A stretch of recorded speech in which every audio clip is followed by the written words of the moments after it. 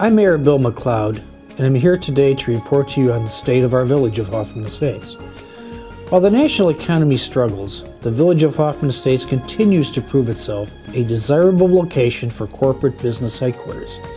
NSK America, a leading manufacturer of high-speed precision rotary tools, opened its doors in the Huntington 90 Business Park, adjacent to DMG Morisaki and Big Kaiser. Late in 2010, London-based Tate & Lyle plc, makers of Splenda Sweetener, announced their intent to occupy a 110,000 square foot three-story building in the Prairie Stone Business Park just north of the Sears Center Arena. The global headquarters of Tate & Lyle's Innovation and Commercial Development Group, as well as the regional headquarters for the specialty foods ingredient business in North America, is now nearing completion and will bring 160 high-quality jobs to the village this spring. Avnet, a distributor of electronic components, moved into the single-story building near Tate & Lyle just recently. One of the major efforts the village undertook in 2011 was the retention of Sears holdings in Hoffman Estates. Elected officials and staff spent a lot of time lobbying in Springfield for the extension of the EDA legislation and corporate tax credits for job retention and creation that kept 6,000 jobs in Hoffman Estates. The loss of Sears would have been economically devastating to the area. Gulf Center Shopping Center saw new tenants come in to change the mix of services available. Royal Seafood Buffet opened in the former Harlem Furniture Building in September, bringing new visitors to the center and generating new revenue with a high volume of new customers. Underground Auto Sports is filling a space that had long been vacant with auto repair and customization services. Other new restaurants opening in 2011 include India House, opened in the Crossroads Commons, and Chipotle opened at Gulf and Roselle Road. Other new restaurants featured a variety of cuisines that opened in Hoffman Estates include House of Pho, Esh Chicken Pizza, Frank's Shrimp House, and Witch Witch Sandwich Shop. The outlet at the southeast corner of Gulf and Roselle Roads near Hoffman Plaza Shopping Center completed a major renovation, including a new facade and building expansion to accommodate a new Chipotle, a Sprint store, and a discount mattress store. The village has focused on office and retail succession planning to attract new tenants in a revolving door marketplace.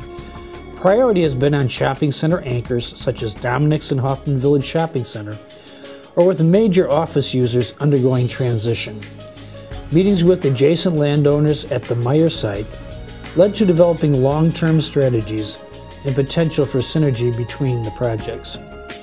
Thinking regionally, the village recognizes the importance of fostering the growth of existing companies. Hoffman Estates has aggressively partnered with several area precision tool makers along the Golden Corridor, I-90 from O'Hare to Elgin, to help educate potential employees on the career opportunities available in the modern manufacturing industries. The manufacturing group also organized a manufacturing summit at Harper College in October to explore the possibility of the community college adding an advanced technology major to their curriculum. As a result, Harper will be adding this major in fall of 2012. Elected officials and staff attended the annual International Council of Shopping Centers trade show. Multiple appointments with developers, brokers, and retailers continue to provide leads for new retail development in the village. The main focus of the Fitness for America Festival in 2011 was to engage children in the community. Our partnership with the Lexington Brothers Network brought a $20,000 sponsorship as they share our common goal of getting kids and their families engaged in an active lifestyle. Fitness for America continues to grow each year and generate international visitors. Participation has grown from 235 in 2007 to 1,550 participants from 32 states and 5 countries in 2011, with 700 spectators and 175 volunteers. As the USA's second largest inline skate marathon, we attracted the #1 skater in the world, as well as other world and national champions. The event benefited local organizations, Special Olympics Illinois, Children's Advocacy Center, and Hoffman Estates High School cross-country team. Local businesses benefited from 500 room nights and associated meals. In 2011, the Hilton Garden Inn and Red Roof Inn changed ownership, and new sales teams were hired at the Comfort Inn, Candlewood, and Hampton Inn and Suites.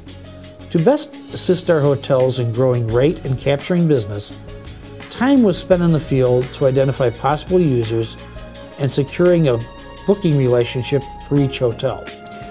The event booking guide for the Sears Center Arena now carries an overview of every Hoffman Estates hotel. Elected officials and village staff members participated in a major new initiative to encourage residents to visit businesses within the village. The benefits of shopping locally were widely publicized to educate people about the return of tax dollars, employment, and other support to their community when they do business locally. Elected officials and staff worked on a number of activities throughout the year, including field visits, attendance at events, and publicity to get the word out. In December, a major initiative was undertaken with the Shop Hoffman for the Holidays weekend. This weekend involved local businesses highlighting special sales and the village publicizing the shopping weekend in a variety of ways to encourage residents to patronize local establishments. A dedicated website was created for the event. Feedback from the weekend from both retailers and residents was positive, and dramatic growth in website visits was seen since the Shop Local campaign was launched a year ago. A major change in 2011 was combining the former Plan Commission and Zoning Board of Appeals into one joint review board. The new Planning and Zoning Commission assumed all duties of both former boards and began meeting in June, which helped streamline the review process. The village continued to see an increase in development and redevelopment discussions in 2011. These include a major expansion to St. Alexi's Medical Center, the Marizzo Funeral Home, and a major facade renovation at the Hoffman Village Shopping Center. Several other projects, including a new apartment development, 2 new restaurants, and a bank, began the review process in 2011 and will likely conclude in 2012. Several other property owners have discussed possible development proposals with the village, and it is expected that activity will continue to increase during the next year. The village processed a number of zoning requests in 2010, reviewing over 100 sign permits during the year and performing a basic zoning review of all commercial building permits and new business licenses. The village continues to manage the cellular communications antenna review process. This includes new installations and site upgrades on both private and public property. Activity in the sector has remained high during the past year. The village has also been working on transportation projects, such as the RTA Transit Study Project and the Canadian National Railway Sound Wall Project, as well as planning efforts for transportation improvements in the I-90 corridor, among others. The village continues working to secure grants, such as various projects funded by the American Recovery and Reinvestment Act, the Energy Efficiency and Conservation Block Grant, the Local Energy Assurance and Planning Grant, and the Communities Putting Prevention to Work Grant. The village adopted an energy assurance program as part of the LEAP grant terms. The benefits to the village from participation in this project include an energy usage analysis of multiple village facilities and a plan for sustaining municipal and business operations in the event of an energy emergency. As part of the energy efficiency improvements, the village worked with the Department of Commerce and Economic Opportunity to secure additional funds to leverage with federal grants. The projects funded by the EECBG helped guide efforts towards increasing green initiatives. In 2011, several lighting efficiency projects were completed at the Village Hall and Public Works buildings. A reduced-cost energy assessment program for village residents continues. The village's Green Initiatives Commission helped develop the Hoffman Estates Green Business Recognition Program, which was introduced in April of 2011. Last year, 8 businesses were recognized through the program. The village continues to maintain the Growing to Greenness webpage various programs in conjunction with SWANK, and communication with organizations and residents regarding the village's green programs and projects. The village maintains a website, visithoffman.com, that contains information on events and updates to all restaurants' openings and closings. The completion of the street revitalization project, costing about $2.3 million, on time and under budget, was a major accomplishment in 2011. Transportation and Engineering Division personnel coordinated all aspects of the reconstruction of 7 streets and resurfacing of 5 streets. The engineering design for a full interchange at Barrington Road and I-90 made significant progress in 2011. Following a village request, the Illinois Department of Transportation advanced funds to be used for Phase 1 engineering services.